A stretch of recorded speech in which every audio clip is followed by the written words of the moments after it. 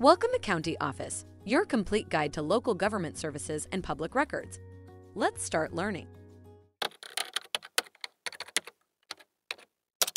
What happens in ICE detention centers?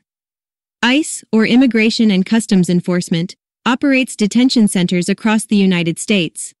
These centers are designed for the temporary holding of individuals who are awaiting a decision on their immigration status or potential deportation. Upon arrival at an ICE detention center, detainees are processed, which includes taking fingerprints, photographs, and collecting other biographical information. This process is done to confirm the identity of the individual and their country of origin. Detainees are then provided with a notice to appear, NTA, before an immigration judge. The NTA outlines the reasons why the individual is being held and the allegations against them. In these centers, detainees have access to medical care, including routine and emergency healthcare services.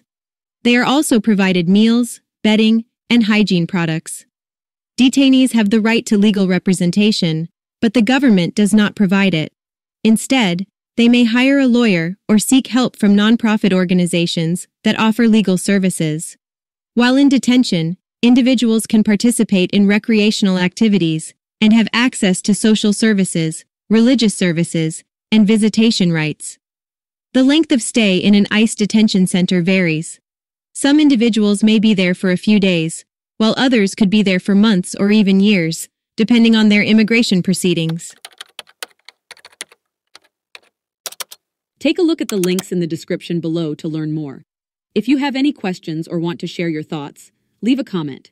We're here to help. Thanks for watching our video. Be sure to like, subscribe, and leave a comment below. We'll see you in our next video.